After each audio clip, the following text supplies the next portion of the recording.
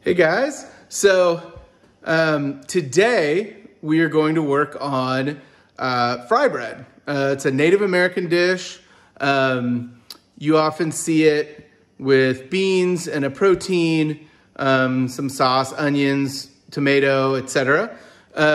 You'd see it called Indian or Native American fry bread tacos, which is kind of what we're gonna make today. So first thing we're gonna do is get going on the bread itself. While that is happening, I have simmered, let me show you, black beans, and I am also boiling some chicken breasts. Now, I'm gonna cook the chicken that way and I'm gonna shred it so it stays moist. Then I'm gonna cook it again right before we serve in a red chili sauce. So, we're not just boiling chicken, we're gonna do more to it, I promise. But let's get going on the fry bread. We have 1 cup all-purpose flour. We have 1.5 teaspoons baking powder. We have 1/4 of a teaspoon salt. And then we have 1/2 cup whole milk. Okay, so just mix all your dry ingredients in here. Give that a quick stir.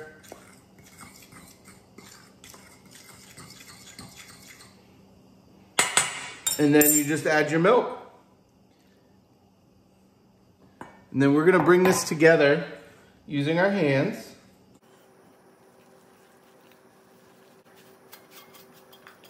And then now I'm bringing it out onto the countertop so that I can work it together, okay? Once it kind of formed a ball. And then now we're gonna knead this a few times to make sure it comes together. It's a little tacky, sticky, but that's okay. It's gonna come together. It's gonna make a good fry bread. Now, if you've kneaded it a few times and it's still like too wet to work, go ahead and sprinkle a little flour. But remember, we don't wanna go crazy because then the finished product will be too dry. All right, we talked about that with the pizza dough. Okay, so it's a little tacky, but it's not sticking super bad. So I'm gonna leave it alone because I'm gonna add a little flour before I roll this out, okay? So right now,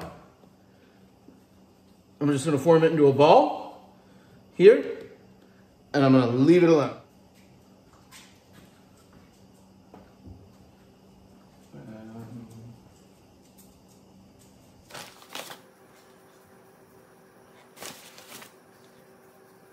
Hey, grab my rolling pin. This is a French rolling pin, which just means the sides here taper, which just makes it easier to roll, I think. Certainly nothing wrong with a regular rolling pin. All right, pushing it down, and then we're gonna roll this out.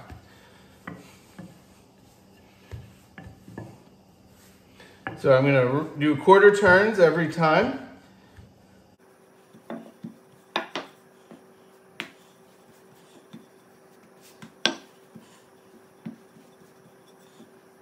That just helps keep it round.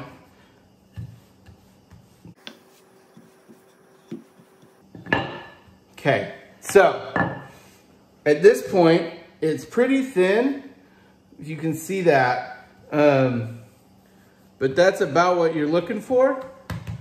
Okay, and then we're gonna get our oil heated up, all right? Okay, guys, so I'm just gonna divide this into 4 pretty even pieces, okay? And then this gets moved over. I've got some shortening in a pan that we're gonna fry these in. All right, now, I'm just kind of opening this up, get it to look more like a rectangle, and I'm just doing that with my fingers, okay? And then in she goes. All right, see that sizzle? That's a good sign. That's what you want to see. Don't put your face down by the hot oil. Lesson learned. And we're gonna let this go for a few minutes on each side, and then we'll obviously flip it, all right?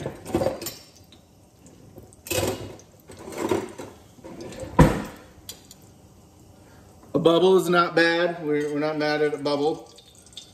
You're just gonna check it, all right? We want it golden brown on that side. When it's golden brown on that side, we flip it and then get it golden brown on this side.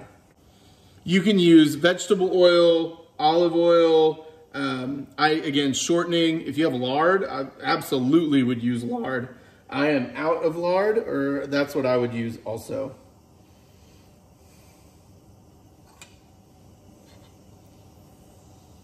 And now, I am on high heat, so this does go quickly. And I'm gonna have a towel to put these on, okay? To help kind of soak up that extra oil that's gonna come off.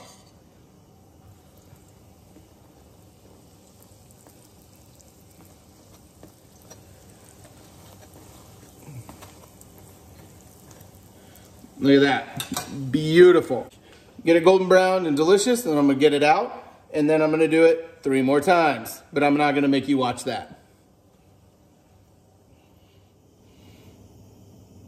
So, we have a red chili sauce, and I just am gonna add that into the hot skillet. Get all the goodies in there.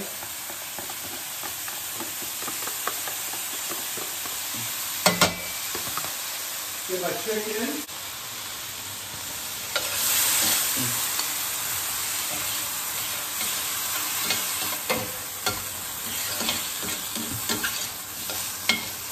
See, that chicken soaks that sauce right up. Nice and hot, ready to go. And then that should come off. Beans are going. We're about ready to assemble dinner, guys. Now this red sauce was dried chilies, garlic, onion, all cooked and boiled in water, and then put in a blender and blended. And after it was really smooth, I added in some butter while it was still hot. The French call that mont au beurre, which means to mount with butter. And what it does is it gives your sauce a really velvety texture, and it also thickens it. It's like a homemade enchilada sauce. It's gonna be really good on these tacos, okay? So, fry bread. I'm gonna actually go cheese first.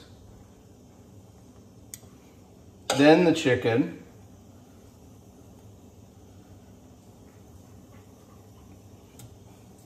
I like a little tomato.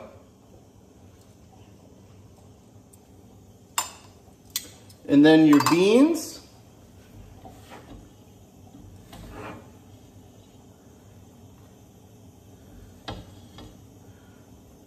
And so guys, we slow cooked these beans for a couple hours today, and seasoned them with cumin, garlic, and cayenne.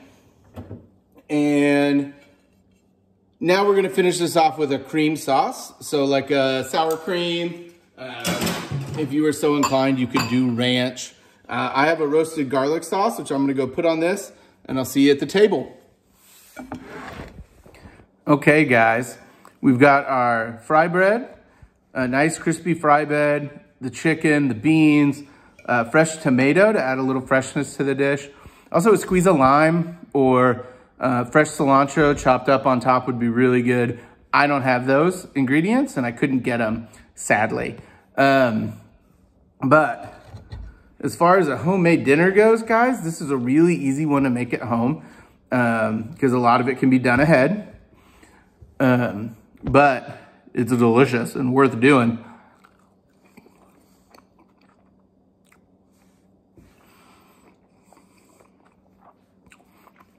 Y'all, it's so crazy to me that this fry bread is that good. It's like 4 ingredients, not much work, but man, it packs the flavor in. It's really good. You guys try it. Try it this weekend. Try it tonight. Try it tomorrow night. Try it a bunch. I bet we could come up with some cool things to do with breakfast with these too, right? Like fry them and then cinnamon and sugar to make like homemade donuts.